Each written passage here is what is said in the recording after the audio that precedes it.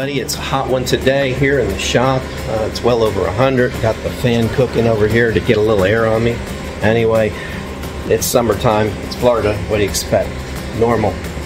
Just getting a little older. Body doesn't like tolerating it. Anyway, today I'm going to cut the corners out, both sides, put the pieces in, fit them in place, get this done, get this car ready so I can put it on the rotisserie.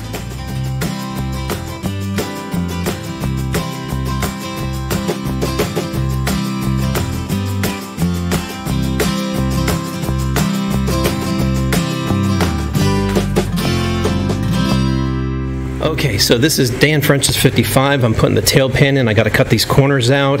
It went right in. The alignment's really good up and down. The heights are correct all the way through. And so what I do is when I lay these pans in here, I get them lined up to where the original markings were as close to as references. And then I check them on the outside wall to where it's at. And then I also keep the deck lid on here so I can make sure I do not lose the profile, because on these cars, when you put these trunk pans in, you can pull that whole panel in and out. This panel will move, and right now I have it clamped, but it will move laterally on you. You got to be careful, and you can change the profile of what's going on here, so it's kind of critical that you pay attention to where it happens, where it lies. So no big deal. I've done many of these. I'm going to be cutting these corners out. This is just not, I'm not going to be able to work off of this. We're just putting a nice new panel in. I'm going to patch it on in, real nice, butt welded in, be done. And then that'll be my point to where I can put the tailpan in, which is common on all of these. I call it center of the toe. That's what they used to be called anyway. And this is an area on these cars that's just very common. This has to be done in order for it to go on this rotisserie, which I have all wrapped up.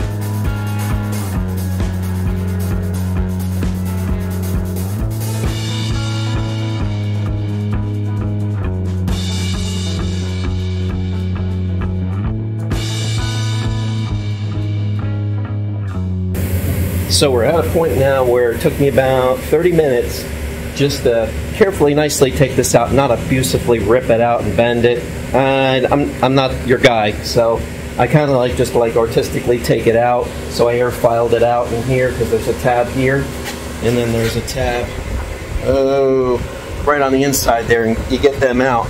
And then the rest of it will fall right in line when you actually slide that tab in there. You butt up against that one. That's your reference. I'm going to replace this. This is not going to stay. A lot of this is just major surface rust, and up in here as well. When I get this on the rotisserie, I'll speed blast up in here. I'm actually making these pieces right now. I was going to buy the parts that actually go in and replace these, but they fit like crap to begin with, and it's not really badly rotted, so I can easily fabricate and go in, and I don't have any of the profile missing. The car lays really, really nice here, so I'm going to make these little areas, weld them in real nice, clean them all up. I'm going to treat anything I can't get, so it's going to be fine. And then I can put these outer pieces in and use this as a reference as well as here to here. And then once I get that, as usual, it falls together pretty good. And keeping that trunk on there is key to getting the gap correct. All right, everybody. So this is where we're at with Dan's 55 Chevy. Yeah, got the sides in, measured up and put in. Everything's good. Everything lines up pretty dang well. So yeah, we're looking pretty good here. I'm going to take all these out now, and I'm going to weld them up and get it set. I have my My corner set height nice, tailpan height set nice. I don't have to do anything but just pop a couple of holes in. I think I might panel bond it. I think I might do that.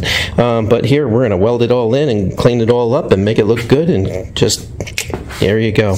So anyway, this is the back panel on Dan's car. I got another car coming in that's got to get the same treatment as this one. But this is how I kind of do them. I get them fitted up, lined up. Always keep the deck lid on as usual. Deck lid, and yeah, there we go. Alrighty, so this is what remains of the corners that I took out. They're garbage, and then the inner structure pieces we fabricated and cleaned up. This is what remains of the insides of them too, the left and the rights and the corners here for the inner quarter panel sections. So yeah, they're junk too.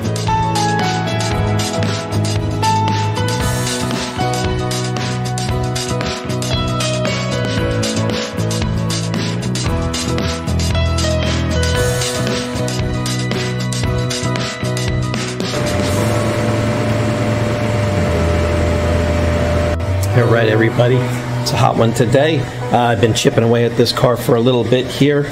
So anyway, it's going to come off the chassis. This chassis is not going back up underneath this car. It's kind of in bad shape, but the car isn't. We did a lot of repairs on this. We got the back panel of we have the back panel of the car on right below the trunk. We call it the tent of the toe, and of course the corners are in. And up under here, let's see if I can get you all in there in the scope. That's all done up in there.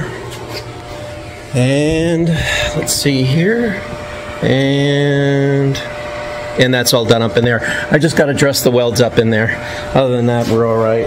But yeah, it's a cooker. Nothing new here. Just got to pace yourself. Don't get kidney stones. It's freaking hot. So yeah, I'm going to shoot some footage of us taking this thing off. Well, hello, Sprocket. Look at this guy. So here's what we're going to do. We're going to take the chassis, get it out of here, and get this shell on the rotisserie, everybody. All right, let's do this.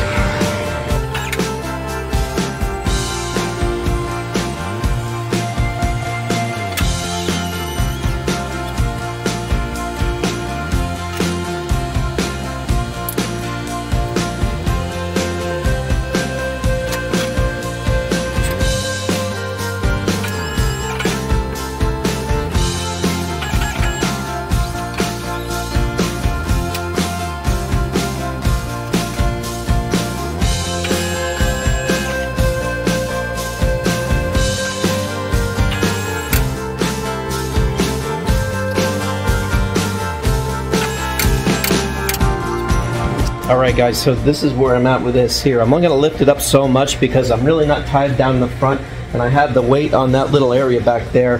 And these cars, their pivot point actually, so I've done so many of them, it's really pretty much right here. There's really no weight there, it's all here. The shell weighs approximately about 570 or so. The deck lid can kind of stay on, it's not a big deal, but it does add some weight in the back. And when we start supporting everything, we're actually relying on the corners of the trunk floor, this tailpan piece, and the corner piece and inner structure actually to carry the main part of the weight of this car. It was not designed to do this, but we have no choice when we put them on the rotisserie. I've noticed on hardtops they're heavier than the sedans. So what we found is they start to actually give a little bit here. So we try to make sure we store them on their side 100% of the time, because gravity does its thing on these shells and it's pretty rough on them. The sedans I never noticed too much, but the hardtops, yeah, different story. I like to brace them and just play a nice game with them and just make sure, yeah, we don't have any more problems than what we got. So, but yeah, this is pretty good. I got this at a good height.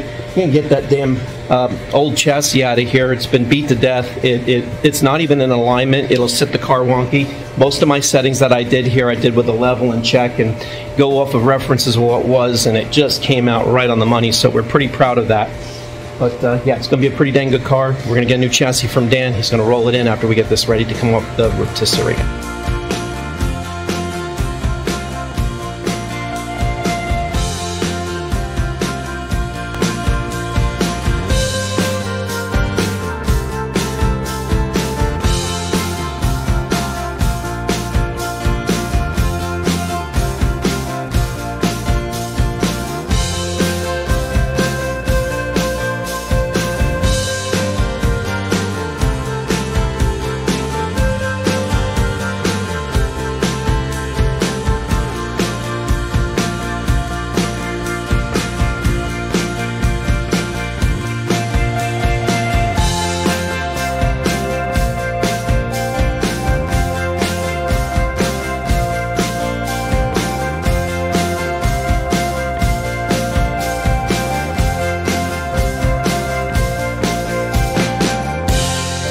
I got this thing up and suspended and tightened down. We're all good. I'm going to turn her up on her side and see how everything goes. And basically that's it. I'm going to go take a break. I'm melting. Guys, it's really a two-person job. You can do it by yourself, but you know, because I had the lift, it made it easier. If I didn't have the lift, this would be definitely a 2- to 3-man job.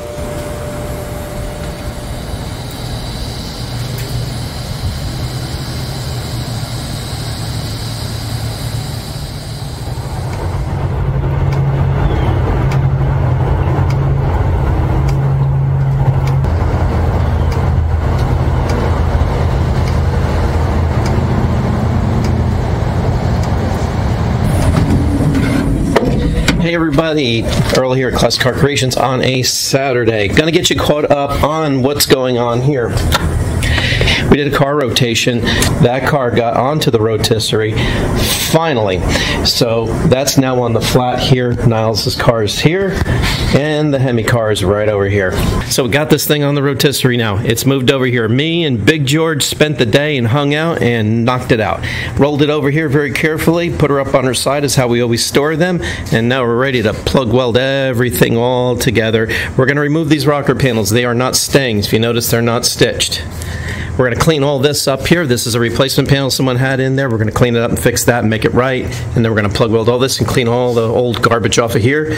Clean all the garbage off up in there. Same thing on the other sides. Like we always do, guys, this is what we do here. New floors in, everything is right where it needs to be, and it came out real good. The alignment on this one is really nice. Here's the 69 GTO, have blankets, it's wrapped up, still blocking on this car real slowly. It's all because of, hey, it's freaking hot in here, and I'm laying on the ground to block this. So just a quick summary, looks good, slow pace, can't help it, it's real warm in this shop. And all we have is a fan back there to exchange our air out to keep us flowing here. This is Niles' car. Inner fender well's on. Waiting for him to finish flash pan, fenders, and doors for me. He's doing all that work for right now. Once he gets that back to me, then I'll hang and bang it, line everything up on the car. I've been painting small things out, like the hood hinges, springs, inner fenders. Like I say, the rad support got painted. Now you notice this. I normally paint all this black, but that's what he wants, so we painted the body color. And that's going to be the primary color. It's the 1956 Volkswagen Diamond Green that we did on the Eleanor car a couple of years ago, and he liked that color so much, that's what it's going with. And the secondary color, which will complement this color, is right up here.